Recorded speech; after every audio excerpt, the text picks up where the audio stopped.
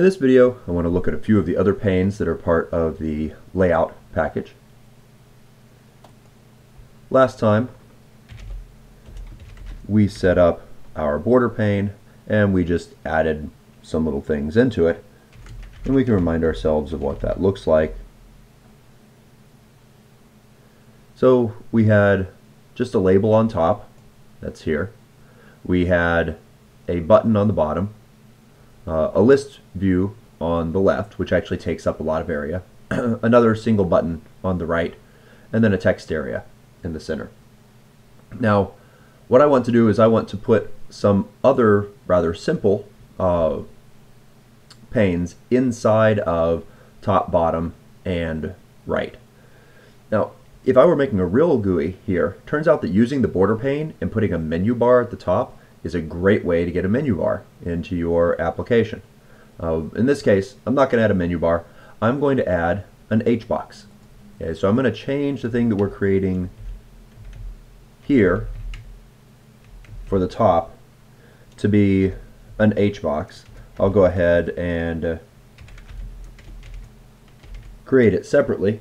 And the question then is, what do we pass to the HBox? Well, we can go look in the API for this. So we have our layouts. We'll just pull up HBox this way. So you can pass a HBox the children. You can also pass it a spacing, which is how much it will space out the elements. So in this case, I actually want to populate my HBox. Perhaps we'll use that same label that we had before, and then maybe a button. I'm just trying to put things that are rather simple, that won't be challenging to understand or confusing. And then a text field. I'm not trying to create a pretty GUI. That's the primary thing I want to make sure that people understand. I'm just demonstrating how these work. And whoops, this should be val HBox equals that new HBox. And then I can put HBox here. And let's go ahead, run that, see if I have that right. And then we'll add, apparently not, oh, the only thing I imported was border pane.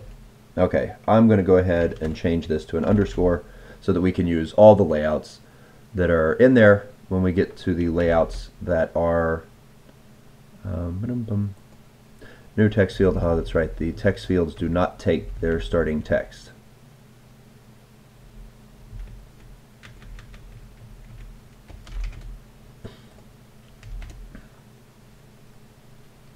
We would have to set that separately, but I don't feel like putting them all on separate lines. Okay, so I have the label, the button, and a text field there. They're all right on top of each other though, and that is why you have the option to pass in a spacing before you pass in all the children. So let's go ahead and do that and make these, say, 10 pixels apart. And we can see what that looks like. Okay, that looks quite a bit nicer. Okay, so that's what I wanted to put on top, was the HBox. There's a companion to the HBox called a VBox, and the VBox, obviously, since the HBox lays things out horizontally, the VBox lays them out vertically. Let's go ahead and we're going to copy those two lines. I'm trying to decide how I would want to lay this out in the code. Actually, I only want this line. Okay, V and V. This is a fairly simple demonstration. I have to say that putting a text field like this on the side, as I'm going to do with my VBox. So I want to set my VBox over here on the right. It's not going to produce the type of layout that I would, but it does illustrate parts of the things, again, with the border panel stuff. So I've put these same three elements, but I've put them over here on the right. And one of the things you note is that the right side expanded because the text field wants a lot of space by default. We could make it smaller. We could also tell the button that we wanted it to take up more space by setting its preferred width, but this is, sufficient for what we're doing here. Like I said, I'm not trying to make a pretty GUI. I'm just trying to illustrate how things work. The last thing that I want to illustrate for this video is the FlowPane. So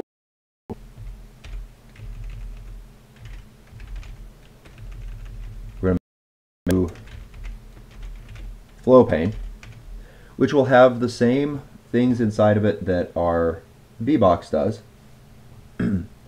And let's go look at how we create, down here in layout, at how we create a FlowPane. There we go. We need to give it an orientation. And then actually it doesn't have any constructions to take children, so I will have to change this. The orientation can either be orientation.vertical or orientation.horizontal. So I could make my FlowPane go vertically. I'm going to make it go horizontally, and it turns out that that's what I would get if I by default use this version here. So that's the one I'm going to use. I'm just going to give it two numbers, and that is the gap that it should use both vertically and horizontally. Not necessarily in that order. Okay, flow dot, and let's double check the API here. The field inside of the layouts for putting stuff in is the children. So I want to children, we'll see if we can do a plus equal, no wait, actually this will work nicely, equals list of those things. I expect that will be happy. Oop. And then before we run that, we should put the flow inside of here, and it should go on the bottom.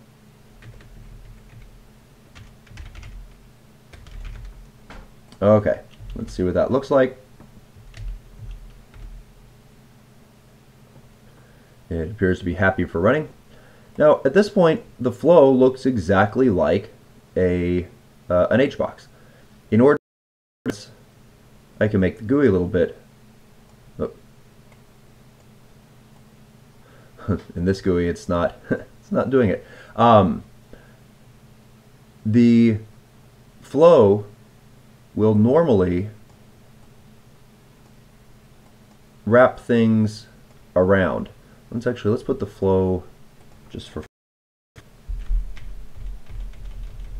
Let's try putting flow in the center just so that we can demonstrate that. I'm pretty sure in the center it will do what I want. I think the problem is that I have so few things in there. Yeah, there we go. Okay, so the HBox, even if I move the HBox into the middle here, it will lay the things out horizontally and they will always be horizontal. The flow layout, if there's not enough room to put them in one row, it will put them in two rows. Now, why didn't that happen when they were on the bottom? The reason for that is because in order to make that change, I had to squish this down all the way, and so the fact that I had already squished down the center, it said, okay, we're just not going to try resizing. You've gone too small. We can't try to make things work here. And you'll note that once I go smaller than that text field, it doesn't ever try pushing that button down, because basically it's like, okay, you don't have enough room to hold everything. So as soon as I go down into there, it kind of gives up on doing a lot of the resizing, which is probably a fairly smart thing to do. But once again, the difference between the HBox and the flow, when I have the flow set horizontal, is that the flow will wrap around to a second row or a third row or a fourth row. If I had a whole bunch of elements here, it almost works like words in a word processor. I could also take my flow and orient it vertically, and then it would look a lot like the VBox, but it would start a second column if there wasn't enough space vertically for it to put things. So that's it for this video. We've seen two new layouts that we've used, the HBox, the VBox, and the FlowPane, which are all fairly simple ones that you can throw into GUIs